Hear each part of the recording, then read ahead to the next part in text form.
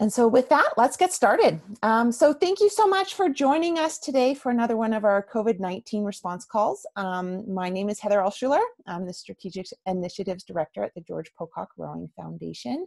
Just in case anyone on this call doesn't know who the George Pocock Rowing Foundation is, we are an organization that is committed to helping forever change the way youth find, start, and stay rowing. We run various programs, including our national school-based program called that introduces thousands of students to the sport each year. As well, we have helped youth overcome barriers to participating in the sport, such as the barrier of cost with our need-based scholarships and support. And we also have a partner network of boathouses that are working together to better the sport through being more intentional, inclusive, and innovative. And in that spirit of bringing boathouses together, the GPRF wanted to provide a space for us to discuss the situation we have all found ourselves in at this time. And today specifically, we're going to be focusing on the financial reality of this situation. Aligning with our mission and vision of the GPRF, boathouses need to be able to survive this time and be able to open their doors once again on the other side of all of this. There's going to be no greater need, desire, for people to reconnect with their rowing communities, teams, and water once again. So with the idea of sustainability and financial survival, I'd like to turn things over to the Executive Director of the GPRF, Matt Lacey. Hi, everybody.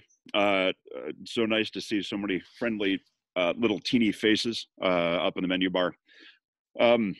Last week, I was going through with Eric Poon, who's on this call. I'll introduce him in a second. But at the Pocock Foundation, there were about 48 employees, and so we were definitely navigating the Payroll Protection Act, and there were some questions about navigating that process. And as we went through it, in the very same week, we were looking at a strategy to negotiate some rent forgiveness down at the Rent and Rowing Center. And then I caught this email from Rachel Lemieux that listed out a number of things that I wasn't even aware of yet, as far as supports that were coming around the corner, the ability to defer or get some extensions on tax payments. And I just realized there really are a lot of resources that are coming out to play, and seemingly more every week. And so I thought it would be terrific to go ahead and use one of these calls to get primarily administrators. Everybody's been doing such a terrific job in connecting with their communities, but I thought it would be helpful to go ahead and take a look at all those supports that we're aware of at this point, financial supports, and try to get some Q&A on how to navigate them and get some information sharing. There's a possibility of some other local foundations that might be doing some work to support the athletic or the rowing community, possibly. But let's get a space out where we can start listening and learning to what's going on as far as supports out there to help us navigate the financial side of this crisis. I thought it also might be helpful, given that two folks we are going to be listening to over the course of this call, Rachel Lemieux, who's a CPA, I don't know how you want me to start, Rachel. Is it the coach for Martha's Moms, and that you're a beloved member of the rowing community, or that your professional life has you, out there as a CPA and financial wizard? And it's just a gift to have that level of expertise right here in our own backyard. And we also have Eric Poon, who's a board member for the Pocock Foundation, and also a CPA working with Microsoft on some international transactions. In any case, we've got some heavyweights out there that were helping us work through the PPP and aware of these supports, and that they can help us just through Q&A, maybe just help us navigate with our board treasurers, or if administrators are doing it themselves, how we're going to start navigating these supports. And the last reason I wanted to get this call together was primarily just this almost a brainstorming. Some folks are doing some pretty creative things out there to make sure that they're sustainable and they're ready to get back in the water once we get the go ahead. So first off, I know we're going to lose Eric Poon. Eric, are you there? All ready to talk about the PPP by any chance? Hello, can you hear me? Terrific. There he is. So I'll turn it on over to Eric. Hi. I know we're going to lose Eric here in a couple minutes, and so I just wanted to let him talk a little bit about the payroll protection program and our experience with it. And then I'm really encouraging everybody on these calls, get questions into the chat. Heather's going to navigate and keep an eye on that chat. And let's talk about the PPP first, and then we'll move into a terrific email. I hope everybody got it. If you RSVP'd for the call, Heather sent out or forwarded an email that we got from Rachel last week, which also details out a number of the supports and some tools that we can use to navigate them. But we're going to start off with Eric, and then we'll lose Eric, and then we'll move into Rachel. I'll pass it over. Yep, sure. I'll keep this relatively high level and brief, and then to the extent there are questions about this, we can field them on this call. Also, I'll provide my email address, and I think and you can contact me directly to help or to answer any questions you have. So I think at kind of like a starting place is that the payroll protection or paycheck protection program was a program that was enacted as part of the CARES legislation that was passed, I think, around 3 weeks ago. It offers, at just a really summary level, the opportunity for small businesses. So, and that includes private foundations, charities, LLCs, corporations, as long as you have less than 500 employees, allows you to take out a loan to support that you can use for payroll expenses, and to a lesser extent utilities and rent.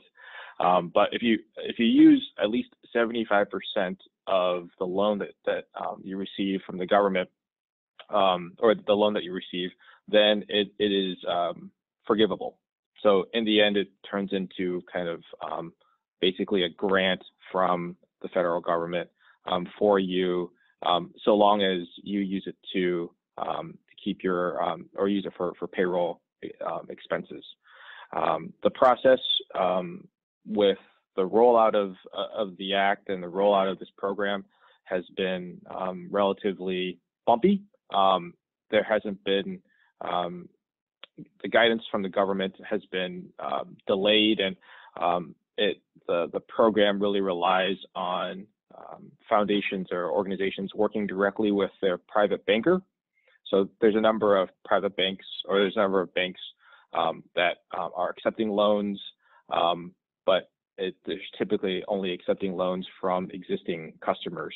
So that has proven to be a difficult part of the application process, is just finding, if you don't have an existing relationship with a bank or the right relationship with a bank, it's been difficult to apply. However, it is funded at $350 billion, and I understand that there's an extension has been requested by the Secretary of the Treasury to extend it to by another $250 billion. So roughly around $600 billion, but 350 is currently funded. Here, just to bring it back to the Pocock Foundation and kind of our experience, it's a relatively simple application to fill out. I think the hardest part is finding the right bank and tapping the right banking relationship. You have the first step is to apply through a bank. After that, the calculation to determine how much the loan is really looking at what your 2019 average payroll expense was. That includes everything from your benefit expense, if you offer health insurance, to wages for hourly employees and salaries for employees that make under 100,000. So it's just basically taking that payroll expense and that 2019 expense, figuring out what the monthly average is, and multiplying it by 2.5, and that determines your loan amount. So we thought it was a relatively simple application to fill out. However, it was difficult to figure out who the right bank was to use it. I think if we highly encourage you to reach out to existing board members or to or to your existing banks who may have knowledge about this program and apply as soon as you can. So that's a very, very quick high level overview. Do you have any questions? Looks like we've been looking at some activity in the chat, but any questions to go live or that you'd like to discuss now? I have a quick question. Sure. So I've got a staff of about 10, and they get paid hourly. We've applied for the loan. My concern is, obviously they have a much reduced hourly commitment right now. They are doing some stuff, helping us with our virtual coaching, but not nearly as much as they would have otherwise. So my concern is if I get the loan, I'm going to get a chunk of money that will be equivalent to what they were getting paid, last year. Is there any chance that, I won't qualify to get it forgiven if I'm not providing them with the same number of hours or even close? Does that make sense? Yeah, that makes complete sense. I think it's, we view this as, and I'll just kind of talk about it in terms of a POPAC. We think about this in general in terms of it's a facility that it's a pool of money that you can use to fund your payroll expenses. If those payroll expenses don't actually materialize or you don't actually have those payroll expenses, then you can repay the loan, without a penalty. And I think interest begins accruing, I believe 6 months after, or the first payment of interest is 6 months after you receive the loan. So if at the end of the 8-week period you don't actually, you have unused funds, I think you can then use it you can then repay the amount that you were loaned that you didn't use for a qualifying expense. So just to be clear, I can pay back the part of the loan that I didn't use, or I have to pay back the entire loan. My concern is that I'm going to end up having like a quarter of the outlay, and I don't want to have to pay back the whole loan. Does that make sense? Yeah, no, it does. So let's just say it's $100, right? Let's say your loan was $100. You spent 25 of the dollars on payroll expenses, right? Qualifying payroll expenses, and you can then spend, I think, I think up to, I have to get the math. I have to think about the math here, but you can also spend a small portion on the utilities, right? Let's say you have utilities for your boathouse and your facility. Whatever, let's say that's $5. So you have 70 unused, 30 used. My understanding is you can take the 70 and repay the 70, and then apply for forgiveness for the 30. Okay, great. But I think the regulations have all been around how you apply and the amount that you're able to receive. That's all the guidance I think that the Treasury Department has issued. There hasn't been much guidance about repayment. I think they said that it's forthcoming. So more details. Obviously, I think more details will come on that, but that's my general understanding. And this is Rachel, just to kind of continue on with some of that. Again, this is a ever evolving program. Even today, we are finding out additional changes that are being proposed. So this is something that we're going to need to continue to pay attention to almost on a minute-by-minute basis in terms of providing information. So again, in terms, Nick, you just reiterating what Eric has said, payroll costs, which is a all-encompassing amount, right? So if you are healthcare, all of those types of things that go into what makes payroll, this money can be used for rent. So if you're renting the facility, you can use the funds to defer rent, or not defer, to pay rent and utility, as Eric said. So there are, if for whatever reason you have a mortgage on your land or building, you can use it to pay mortgage interest as well. So there are a number of activities that this money can go towards, not just payroll. Yep. There is a question on the chat function from Pat Terone. So the question was, for the PPP, can we also use some of it for rent? If so, if we prepaid our rent in January for the year, can we use a portion of our rent costs anyways? I think you sort of answered that, but in terms of the prepayment.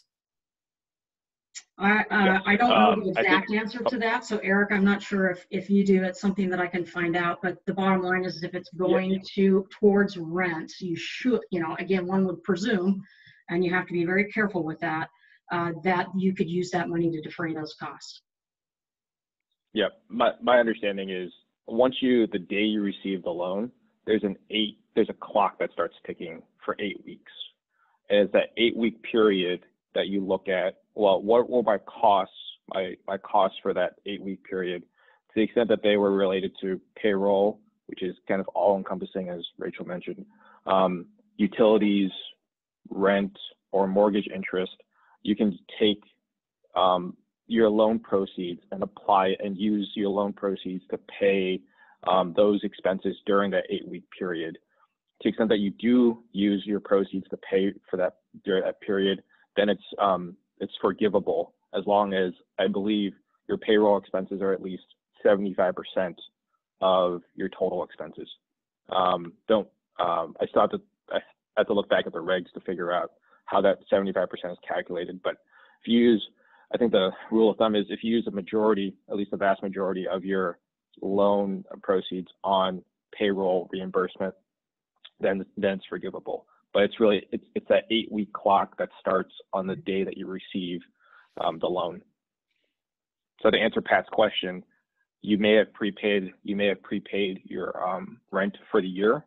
Then you take your monthly rent or your weekly rent average for the year, multiply it by 8, and that should be the amount that would be allocable to that to the period for the 8-week the relevant period for the PPP.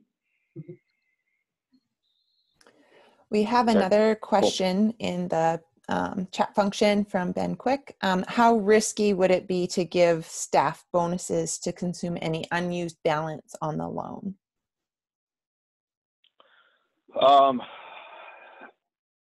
It's an interesting concept, interesting question.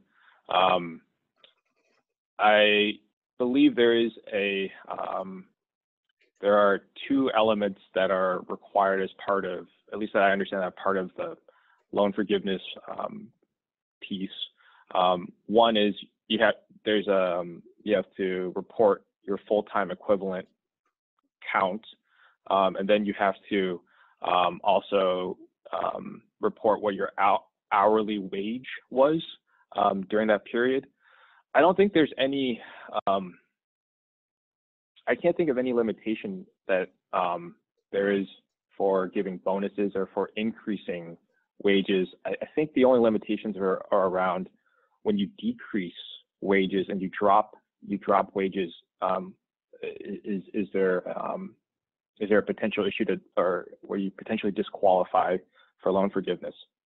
Let me look into that a little bit closer to see if there's anything in the regulations that preclude that, but I can't think of anything off the top of my head or based on what I've read so far. Rachel, have you heard of that being an issue? I have not, and I wrote that down as something to follow up on as well. The act, when it was first signed, is 880 pages long, so you can imagine that all of us are scrambling to understand all 880 pages of it. I would be cautious about paying bonuses to get up to the 75% if it's not a normal practice. However, that's, again, don't take that word as gospel. Between Eric and I, we'll check into it and send general answers back to Heather, who can get it out to everybody else that is existing on the call. There was another question about new hires, and if they hire someone to help out virtually during this time, is that acceptable under Forgive payroll? Or does it have to be an established employee before this period? I don't recall anything that specifically addresses that. I think payroll expenses are. I think that my understanding of the regs was that if you reduce the amount of payroll that you have or the amount of FTEs, full-time equivalents, then potentially your ability to take loan forgiveness would be affected. But if you increase payroll, I didn't see that as affecting your ability to get forgiveness. I think if you increase your payroll, I think that's probably maybe within the spirit of this act, which would be to stabilize or increase people who are employed by small businesses. I think that's another question we'll follow up on. Eric and Rachel, are you aware of any limitations around consultants or contractors and bringing them on at this point? Can you use those funds for those folks? Eric, a 1099 contractor is not necessarily a payroll element, and there are provisions within the various acts to allow for a 1099 contractor themselves to apply, right? So when you think about it, if you're going to bring on a consultant, that consultant has the ability to apply in and of themselves, but not through payroll. Eric, do you have anything different to say on that? No, I think that sounds right to me. Yeah. I mean, we have coaches that are 1099 contractors as opposed to W-2 employees. And so far we have found that the 1099 is not part of acceptable uses for the PPP. And, sitting now and trying to help employees or independent contractors go ahead and apply for the loan and they're outright just, is kind of the direction that we've shifted on that rather than trying to get them to cover under payroll. Hey, Rachel. Mm-hmm. Just a confirmation when you're talking about your gross payroll costs too. My understanding was that those gross payroll costs cannot include the employer's portion on federal taxes, so that when you're figuring out the basis of the loan, it isn't just wages and benefits, but the employer's portion on federal taxes is not included in that basis. I'm going through my head, Eric, if you know the answer right off the top of your head, go through. I'm trying to, there is a provision that one or the other does not qualify. So I think it is the employer's portion that does not qualify, but the employee's portion does. Taxes are good. That's right. Yep. We backed out FICA. From our calculation. Yep. Yeah. Yep. Thank you. Okay, and then just waving at Heather, I think if we run out of steam on questions surrounding the PPP, we're going to lose Eric here in a couple minutes. We've still got Rachel on for a little bit longer, but there were a number of other programs that and resources available that Rachel highlighted. And so if we don't have any more questions on the PPP, then we can move on. And Eric, thanks so much for jumping on and helping us through this. Yep. Good luck, everyone. Thank you. Thanks, Eric. But I do want to make sure, any other questions that are still out there about the PPP, even whatever you can get into the group chat, we'll keep an eye on. And if we don't have an answer, we'll turn it up and then get it back to you over the course of the week.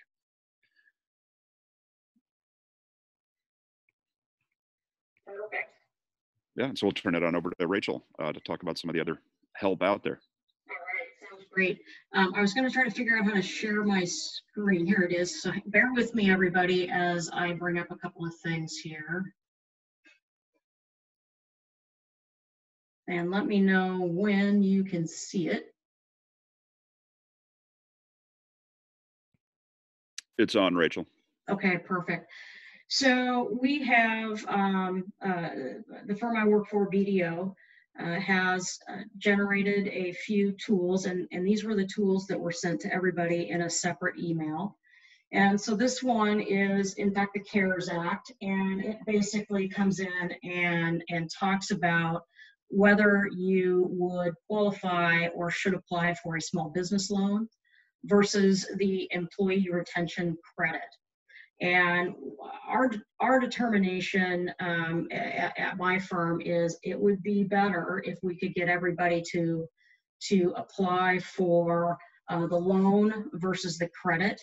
However, you don't always, you don't qualify necessarily for the loan, so you might have to go down to the credit and vice versa. But again, this just gives you an idea of the steps, and it might be very small on your screen. It's a large flow chart, so it's hard to see. But the first thing, obviously, that you're doing is that you are looking at whether you have had to partially or fully suspend, right, your employees, your employer's operations, right? So have you in fact lost money related to COVID-19? And I can say that for the vast majority of the rowing community of city, the answer to that is probably yes. And then if you are, right, then you go ahead and you say credit or loan. There's also another program that's called the emergency loan through the Small Business Administration, which is a little the things that you can apply for that, which aren't on this particular sheet.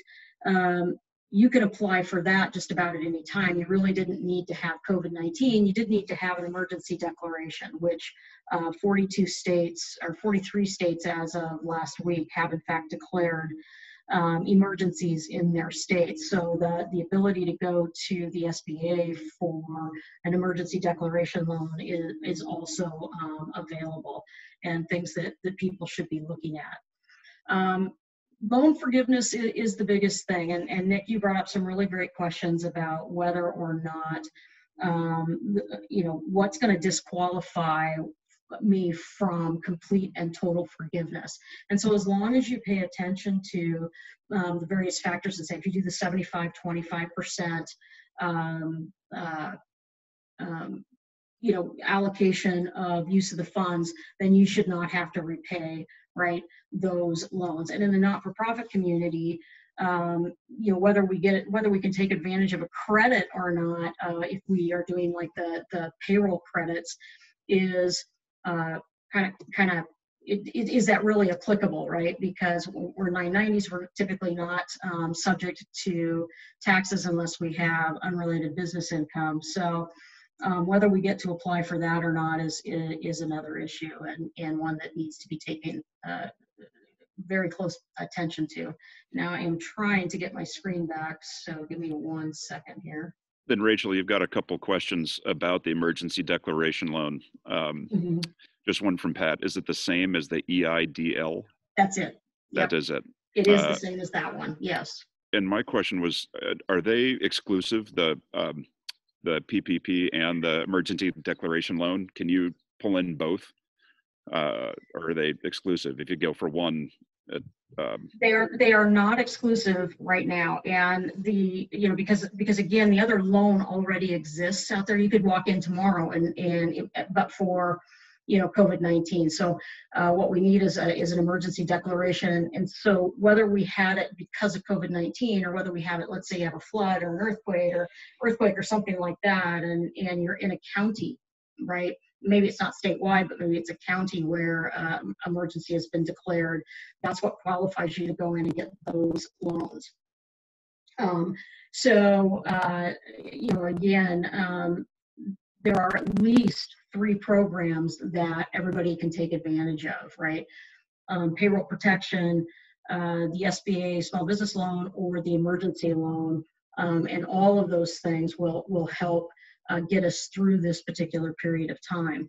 Now, as Eric mentioned, the programs just on Saturday, Sunday, and this morning announced going out and getting more funds, because we in the accounting world completely anticipated this, which was the portal opened up on Friday a week ago, and by probably Monday a great deal of the money had been theoretically claimed that was out there.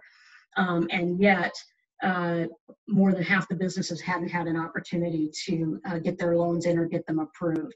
So Congress right now, if you don't have your loans in, I don't mean to discourage your applications, and I don't mean for that to discourage you to go out and apply. Everybody needs to get in line and make these applications, because we also anticipated that the government would start extending the amount that they were going to make available so that we could get this spread out as much as possible. I'm glad to see in the chat box, and again, I am really trying hard to get my to get my screen to come back, and there we go, got it. Thank you, whoever did that. So I can see, and I really appreciate that folks have been asking the questions because they've already applied for their loans. Now, from what I know, I didn't see anybody that has received a loan in the Pacific Northwest, but I have seen on the East Coast that folks are in fact getting their loans. And you were correct. Somebody noted in there that it takes exactly 10 days, and that is absolutely correct. As Eric pointed out, having a banking relationship is incredibly important. We did a survey and called all of our personal banking relationships in the Pacific Northwest, and there were only a couple of banks that were willing to accept loans if you were not, loan applications if you were not a bank customer. So you had to be a bank customer at that particular bank in order to make the application. So again, only 2 small banks have been willing to allow you to come in and make an application without being a customer. Another bank, Chase, and in a way, again, this is my personal opinion. I want everybody to realize personally, I was a little disappointed in Chase Bank because they said you had to have been a bank customer by February 15 in order to come in and be eligible to apply for a loan. We did have a client that unfortunately got caught in between. He changed to Chase on February 16th. And we didn't know at that time, obviously nobody knew at that time, whether that Chase was going to put something on there. And he had left his prior bank. Neither bank would allow him to apply for the loan. So that was disappointing. And we had to scramble to find another bank to get him to apply for that loan. It is so much easier if you have a personal banking relationship, like Eric says, to call them up and say, can you help me get through this loan application? Because some banks require way more information than other banks, and having everything in order is the best advice that I can give prior to submitting that application. For the emergency loans that I was talking about, they actually have a very simple loan application online. And you go in and you answer like 10 questions, and it says you qualify, and then it will, kind of direct you towards what you need to kind of go further down the path with them and getting those loans. Other than that, I just wanted to make sure that we got this information out. I could make with the sharing that you got, my email address should be available on any of that, but if it's not, let me know. It's pretty simple. It's rlemieux@bdo.com, and we can get any questions that you have answered.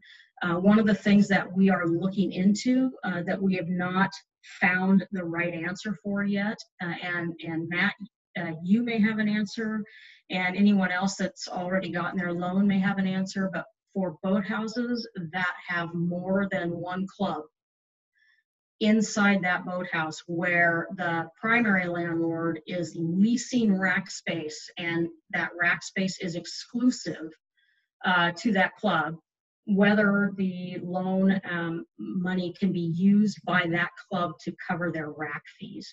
The question is whether that's a license to use or whether it's a rental of real property. So far, we have not gotten a definitive answer on whether exclusive rack space within a larger boathouse qualifies. So I don't know if anybody has faced that problem, thinks that or didn't ask the question and they think they can use it. That is a to be determined important piece of information, because there are clubs out there that have exclusive rack space, but not necessarily an entire boathouse.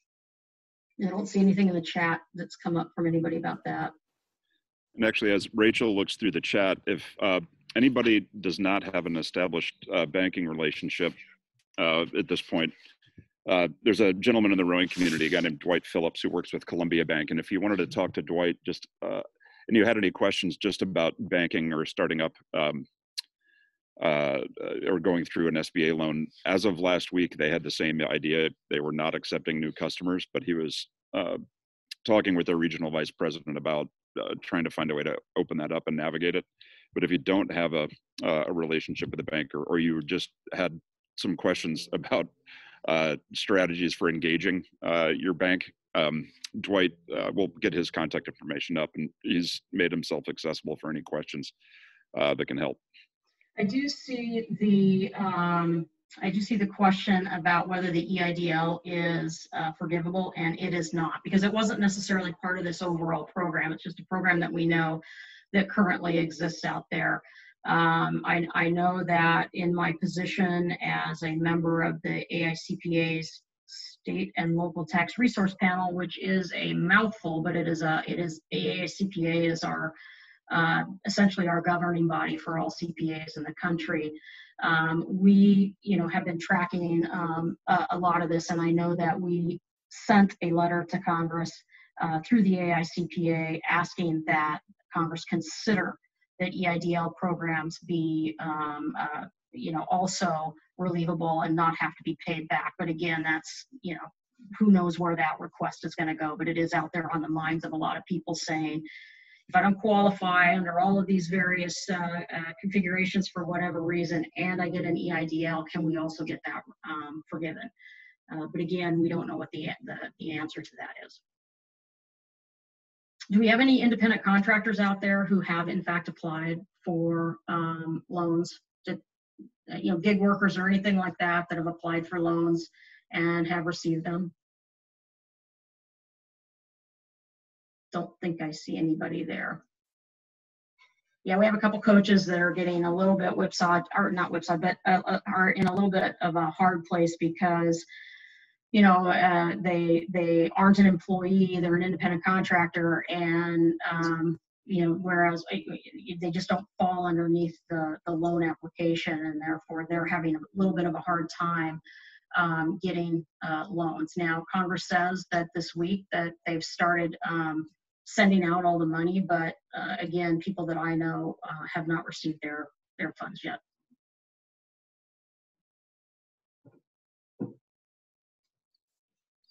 One other thing, definitely, there are some other deferrals, and as far as I know, some of the taxes you'd be paying on payroll, Rachel, that were in that message, the ability to forego, I think you could defer, 50% of your FICA for the next 6 months or something like that. But I also thought you might lose that ability to get that forgiven if you've applied for the PPP.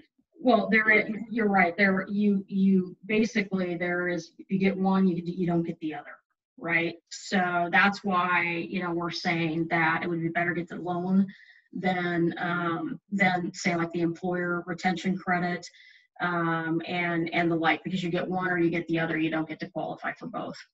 However, the EIDL again is a separate loan program, but it is not forgivable at the current time. The other thing that I want to make you aware of is if you are in a state that imposes sales tax, for instance, on your activities, much like Washington does, because we tax everything. The Department of Revenue and the City of Seattle and all of our big local jurisdictions, we call them the 5 portal cities, Tacoma, Everett, Bellingham, Seattle, and Bellevue, have issued guidance that allows you to defer not only the filing of your taxes, but the payment of those taxes. Right now, we're currently out through June. It may end up, the longer that the governor keeps us on lockdown and the economy in Seattle continues to be very, kind of a trickle, we feel that any deadlines that are currently going out to June will be extended even further. So, however, my advice to any club that owes sales taxes, because you're collecting those on behalf of people, you know, on behalf of the state and remitting those would be to go ahead and remit your sales taxes and just defer the payment of your B&O taxes. And other states that have allowed, there's several states that have allowed for the deferral of sales taxes. You know, I don't like it when people end up with a big balance due and take that 10% and use it for their own purposes. I mean, you're certainly allowed under all of the relief provisions to not pay that right away. But to the extent that you don't pay it and later on you can't pay it, that is just a snowball problem waiting to happen of enforcement actions when we do come out of this. Because right now, the states are not forgiving into the future that you didn't pay your sales tax, right? That you rightfully collected from people. Although, again, another thing is you're probably not collecting any because nobody's paying you to do anything. You know, you're not selling anything necessarily right now. So, but if you're in Washington, you can call the Department of Revenue, or you can go into your DOR automated account and simply put in there, I would like a deferral to pay my B&O and sales taxes out to whatever date it is. Rachel, there's a question that came in about clarity surrounding, in reference to the CARES Act, to tell donors about tax deductible contributions. So even if you're not itemizing that donation, they could be tax deductible. Yeah, that is something that we're trying to also clarify on. There's got to remember we lost a lot of ability to take deductions for charitable contributions. Trying to build that back in and say, no, if I'm gonna make that, I want to go ahead and get that deduction. So yes, you do want to make sure that, is it going to be deductible? I don't really, at this point, I'm like trying to help whoever I can to go forward. But yeah, that is something that is still a question out there, and I'll clarify exactly how much we're going to get for our 2020 taxes on that.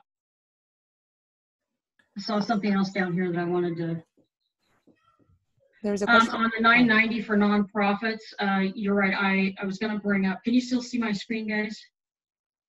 I'm not sure if you can, but there is a. I don't have it open right now, but the chart that we've been working on as to all of the extension deadlines for federal related taxes do not address not-for-profits right now and their 990. So right now, as of today, we have not heard whether they are going to extend that due date. And we did hear finally on Friday, however, for those of you that are individually make estimated payments for 2020, which would be due technically in 2 days, finally on Friday, they extended that deadline out. So estimated 2020 payments that are usually due April 15 are not going to be due until July 15. I have not gone through that entire amendment to figure out whether the 990s yet have also been extended. So I would operate on the assumption that they're due May 15 until you hear otherwise. Rachel, there's a terrific question here about coaches moving on to unemployment and how that's going to impact the PPP. There are a number of other incentives at this point. I don't want to call them incentives, but supports available. So if you do furlough a coach or somebody in the organization, some of the support that's out there for COVID, I think it's up to $600 a week. They actually might be making more on furlough or on unemployment than they would be making as a coach. And so I think it's interesting if you can just speak a little bit about moving a coach onto unemployment and how that's going to interact with the PPP, because it's coming up more and more frequently. Right. Actually, to be honest with you, I don't know the answer to that. I wish I did. And it is something that I can get and get out there, but we have to be careful because, again, all of this was, a lot of these relief activities were meant to keep employees on the payroll. And when you move them off, you lose the ability to get certain forgiveness. So while the coach themselves may end up with an advantage, right? Or excuse me, while the club itself may end up with an advantage of not having to repay certain things, if you end up having to furlough employees altogether, there could be a portion of that PPP that is paid back.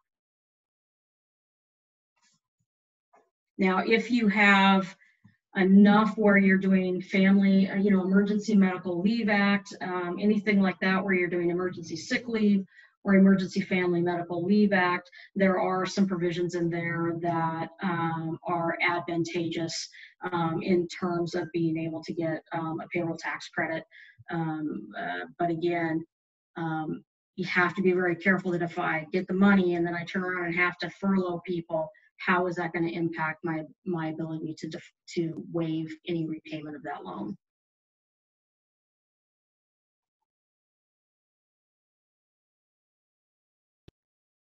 Well, we've only got about 15 minutes left, and I do want to make sure if you do have any questions. I mean, they're terrific. Honestly, these questions, I don't know how much, if we can carry on past the 12:30 window, Rachel, if you've got a couple more minutes.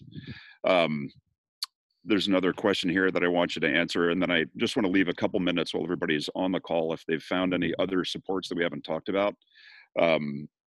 Lease forgiveness in particular. I mean, there are city, counties, and states that are providing lease forgiveness. So if you have that relationship, I know that some of that support is out there, and so if you haven't investigated, definitely do. Some of them I'm aware that you have to ask and apply for, otherwise they just assume the money keeps rolling in. But let's Rachel, have you speak to this last question. Do make sure we get those questions into the chat, and we'll stretch this out as long as we have Rachel's time. I do see there, Catherine looks like she asked the question about employees cannot file for unemployment if they have not furloughed them. Correct. You can't apply for unemployment if you still have a job. And so you need to be, employees do need to be careful with that. And then the other thing too is I suppose if they go down to a significantly lower amount of money, or again, if they're 1099 contractors or things like that, where they've been paying their federal taxes on their personal returns and things like that, and they no longer get that, unemployment is still a possibility. But if you still have a job, you can't go out and apply for unemployment benefits. And just also definitely keep an eye on that 25% margin that you really have to be using in order to get this all forgiven. Use that 75% of the PPP anyway, and make sure that you're able to keep that balance in mind. If you do start letting some employees off, make sure that you can use up at least 75% of that loan. So the other thing, I'm sorry, Matt, the other thing that Catherine, I finally saw at the bottom of, as I scroll down, you are correct, a lot of not-for-profits are self-insured.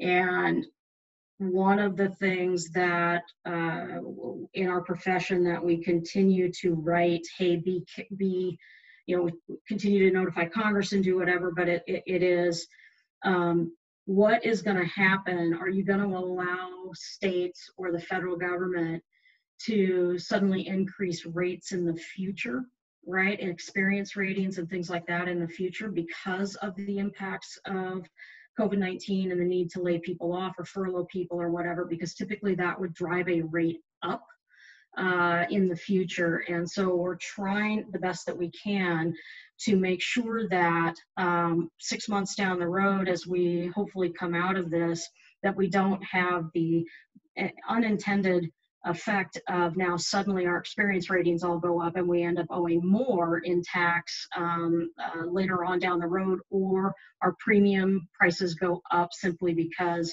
of the automated calculations that get made in terms of, are you a company that brings them on, drops them off, brings them on, drops them off, in which case, right, you end up with a higher rate. We're trying to make sure that that doesn't happen, but again, it's just something to be aware of, that while we think it's a great idea, it doesn't mean that what we think Congress is actually going to do or state legislators are actually going to do.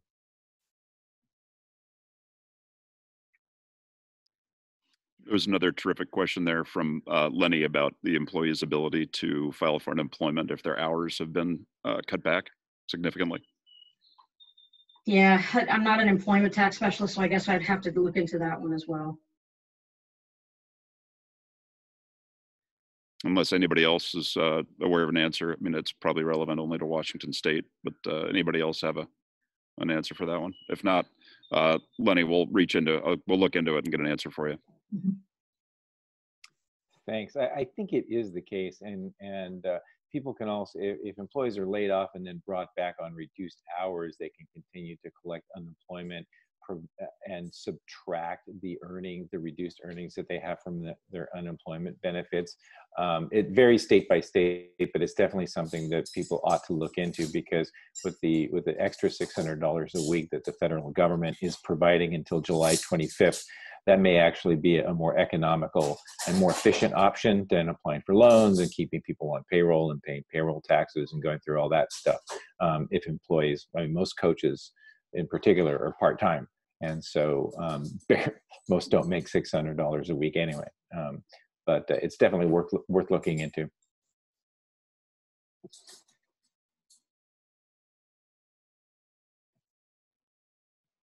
Okay. Well, any other questions that we've got either for Rachel, or if there's anything that you're doing in particular that you think would be advantageous for your neighbors and friends in the rowing world that we haven't discussed as of yet? Any strategies as far as dealing with employees? Possibly, I'm also curious to see if folks are putting some of their staff on furlough so that they can capture some of those unemployment benefits. Let's get them out here. We've only got a couple minutes left, and again, if you need anything. If you're going to sign off and we're still in conversation, get that question into the chat and we'll respond as able. So as an aside, I believe the firm is having a seminar tomorrow on not-for-profits. I was just going to try to find my calendar here real quick. Matt, what I'll do is I will send information related to that seminar. If it's a 1-hour webinar that will take place. Now it's for not-for-profits in general, and not specific to any one industry within the not-for-profit world, but it is something that if we still have space, I'll get it sent out right away, and folks can sign up for that. That does not have a Q&A session in it, but some of the stuff that I have looked at in this chat room, I can certainly submit today and see if they cannot weave it into tomorrow's presentation.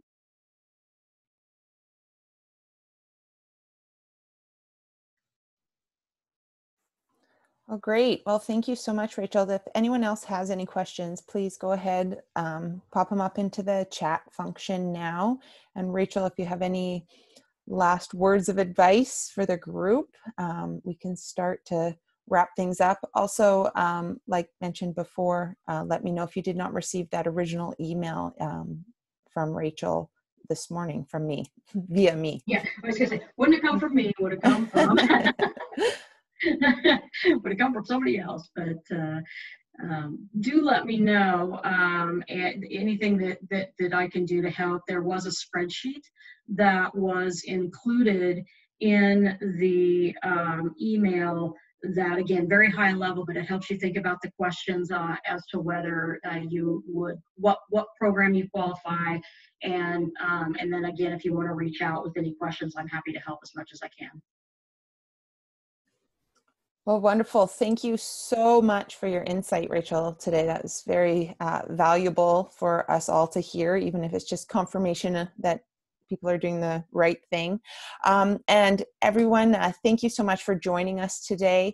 I will be posting the recording, so if you would like anyone to sort of tune in after the fact, you can access that through our website, pocockfoundation.org.